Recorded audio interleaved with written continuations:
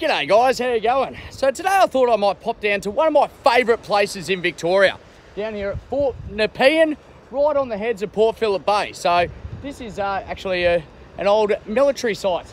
So these days it's all open for the public to come down and have a look, but I thought, I've probably been here about 3 or 4 times before, but I absolutely love it having a look at the old stuff and a bit of the history. So I thought while I'm here, might have a bit of a wander around, get a bit of footage, try and share a little bit of history if I remember it correctly, and pass it on to you guys. So sit back and let's have a look-sies, eh?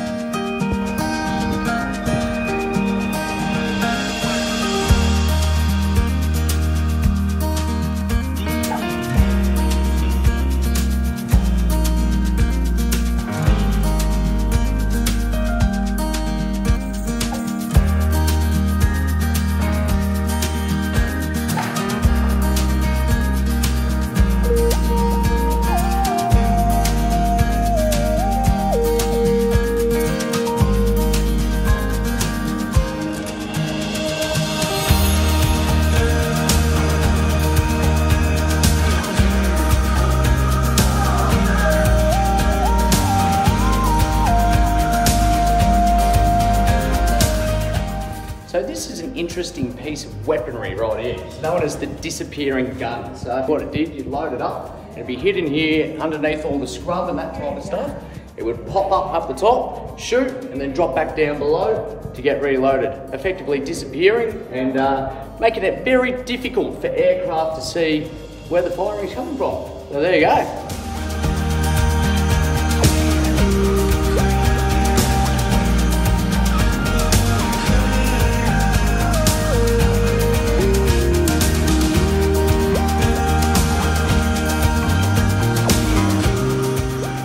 So here's a little bit of interesting history for you. So these guns we see behind us here actually fired the first shots of World War I and the first Australian shot in World War II. So when Britain declared war on Germany the following day, this gun here actually fired a shot across the bow of a German steamer trying to get out of Port Phillip Bay, which made it the first shot fired in World War I. So the other one there, that actually shot the first Australian shot of World War II. Same scenario, a steamer, I believe, trying to get in to Port Phillip Bay without signalling. So there you go. History right there. Woo! It's a bit daunting, isn't it? They're a lot shorter back then, it looks like, too.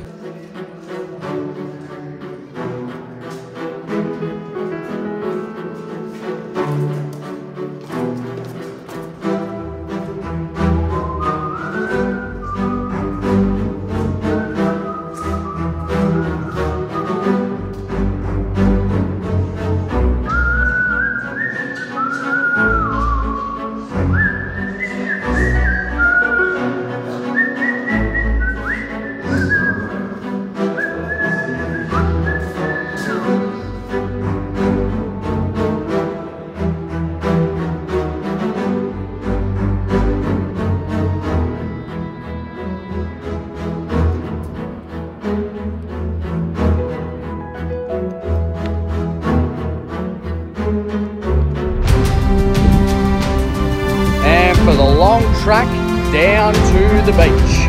Woo, here we go.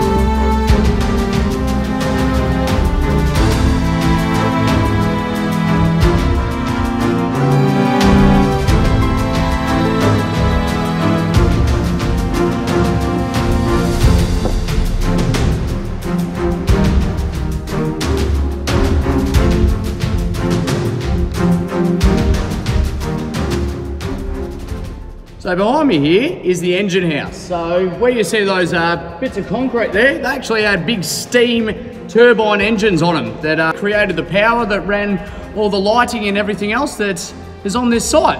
There's not much left there today, but you can sort of see on that picture over the back, sort of what it looked like.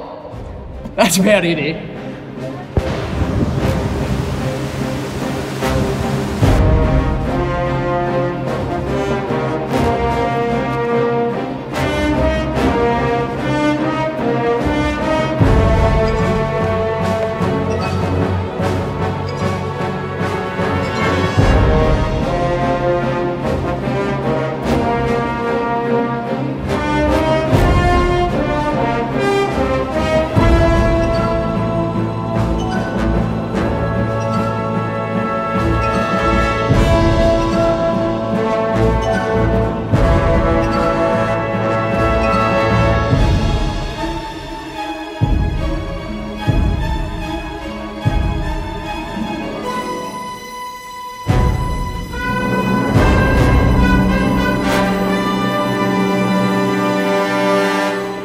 So behind me here, we've got the old hospital and quarantine buildings.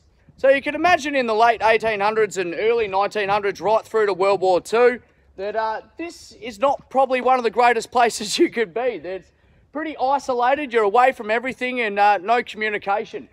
Soldiers were the majority of people that came down here with influenza. Also, the Spanish flu was pretty massive, and as well as smallpox. So pretty well, if you got down here, your life wasn't going to be that great, or it already wasn't if you were in quarantine. And welcome to the quarantine disinfecting chambers. Have a look at those, eh? That's really got a bit of history about it. So effectively, what they did here, there was two processes. One was using gas to kill any, bugs and that type of stuff that might have got into people's luggage. So pretty well went in one of these. They gassed it for about half an hour or so and let it out. The other one was a steam process. So same thing, they wheeled them up into the chamber there and they killed everything with hot steam. So there you go. Originally how quarantine and that type of stuff worked here in Australia down on Fort Nepean. Very interesting, isn't it? And here's the bit that I love. The boiler to create the steam. So for those of you that don't know how steam is created, you've got your firebox here, which you build up a whole heap of heat. This is your boiler in here. So what happens is the heat will generate, get stuck in here, you shut these doors, and that'll force the heat to go up through these sort of pipes that go in there to heat up the water a little bit better. Effectively, it then boils, creates steam that'll gather in a, probably not going to see it there, but it will gather into a spot at the top, and then you pump that to where you want it. So, pretty simple how these things work. It would be the same thing if it was used for a locomotive or something too. That steam would end up then to push a piston to move a train. But there you go, there's the applications of a steam engine used for so many different purposes for hundreds of years, and still is too.